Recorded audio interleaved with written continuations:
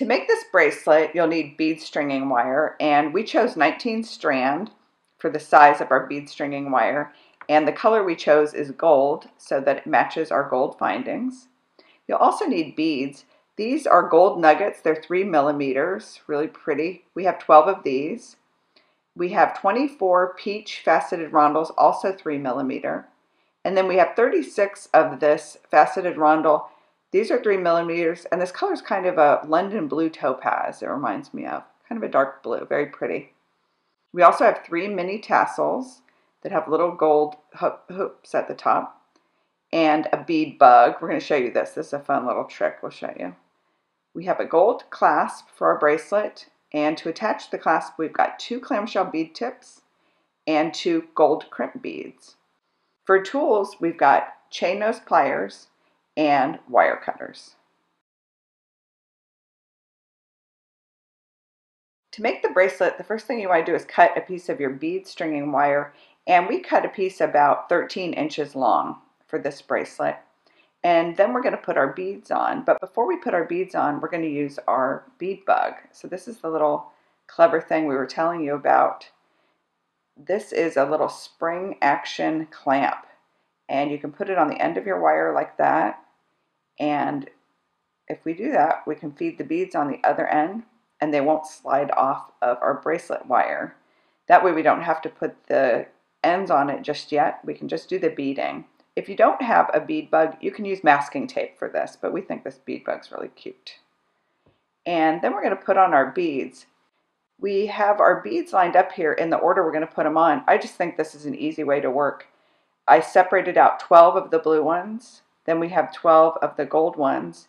Now we have 24 here of the blue ones left, and 24 of the peach, and we're going to put them on in that order. Now I don't have to do any counting while I'm putting the beads on. I already did the counting in advance, so that's kind of a fun tip.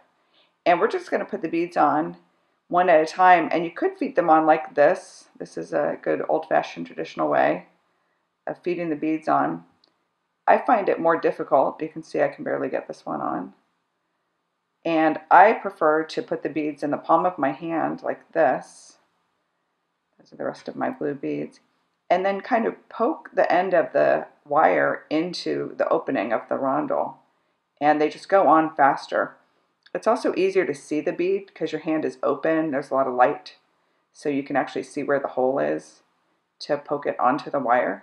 And I just run it down the wire like that. And if the bead isn't turned upright to get at the hole, you can tilt the bead with the tip of the wire like that and tilt it right on. And I just think it's much faster than trying to put them on one at a time with your fingers. So there's our first set of beads. And then for this design, we decided we're going to put tassels in between these bead colors. So here's our little tassel, and it has a little loop here at the top. I'm just going to feed that on, and then feed on the gold beads. They're more rustic, so the holes are a little harder to find and poke into. So I'm going to put these on one at a time. And sometimes you'll have beads that aren't drilled all the way through, so you'll want to make sure you have extra beads, because if you run across one that's not neatly drilled, you'll want to just get rid of it and move on to a better bead. You don't want to waste time with a bead that doesn't have a good hole in it. And we got these beautiful gold beads at a bead show, and they're some kind of metal and then dipped in gold, so they're not solid gold. That would be very expensive. And we just like how much shine they add to this bracelet. The other beads are all faceted rondelles, and they have nice shine too, but this really adds something. This brilliant gold color. There's my hole right there. Now those gold beads are on there, and already looking very nice with that little tassel in there. And now we're going to put another tassel on, because that's the design, is to put the tassels between the colors. And now I'm going to feed on the blue ones. Now we know we can do the blue ones this way, so I'm going to go ahead and put them in the palm of my hand so I can feed them on more quickly. The tassels here we actually made, and we have a video and step-by-step instructions for that if you want to make your own. We did it with embroidery floss, so you can do any colors you want. Or if you don't feel like making your own tassels, you can buy mini tassels. We've seen them with the other jewelry supplies. We've actually seen it where you can buy a whole card of them, like 6 of them already made. And they're darling. Something really cute about a little tassel. Now we do one more tassel and feed that on. And then we finish with these peach beads. And we just thought this color story looked kind of current and boho. And then we love the size of these beads. They're so delicate, and that's really the look these days. You really could make these with any beads, but we love these faceted rondelles because all these facets give you all that light. Every time I move these, you can see all this glimmering, and that's because these have a lot of facets cut on them. Now we just have one more bead to feed on our wire here. Slide that one on. And now you can see the design of the bracelet come together. We have the 12 blue beads, 12 gold beads, 24 blue beads, and 24 peach, and each color is broken up with one of these cute little tassels. And now we're ready to put on the clasp.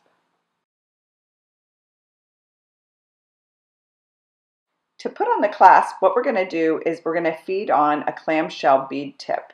And the clamshell bead tip is a little metal clam, and it has an opening in the hinge. There's a little circle, and when I put the wire in there, you can see it. So there's a little circle I can feed the wire up through that. And I'm just going to let that hang out on this bracelet.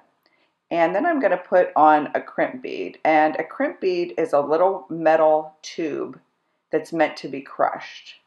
So once I have the crimp bead on there, I can crush it onto the wire, and it will stay put on the wire. So it's kind of a little stopper. Now I can trim that wire using my wire cutters. And then this is the fun part of the clamshell bead tip. I pull the crimp bead into the clamshell, and I can use my chain nose pliers to close the clam over the crimp bead. Now it looks like a little gold bead, but it's a stopper. It won't come off. Isn't that neat? And then I can use my chain nose pliers to open up this little loop that's on the clamshell, and I can hang my clasp on there, and then I can use these chain nose pliers to close that back up. Just want to make sure that's nice and tight there. So there's our clasp on one end. Now we're going to put the clasp on the other end. To do that, we're going to slide all the beads down to the end that already has the clasp here. So I'm going to slide it nice and tight. You don't want any movement in here. And I'm going to remove the bead bug. And I'm going to repeat what we did before. I'm going to slide the clamshell on first. And you want to do it so it's open up, so it'll close over the crimp bead. And then I'm going to feed on the crimp bead. But instead of crushing it out here, we would have all this slack. I'm going to slide it down towards the beads. So I pull all this pretty taut. I'm going to push this crimp bead inside the clam. So this end is a little harder than the first end because you want to work tightly in this space. And I'm just going to reach inside that clam, grab the crimp bead and crimp it. And then I can trim the wire like we did before with the wire cutters and close the clamshell over the crimp bead. More magic there. It looks like a bead now. So neat how that works.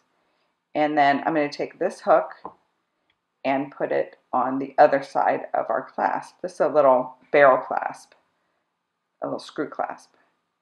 And then I'm going to close that little loop up so that it's secure.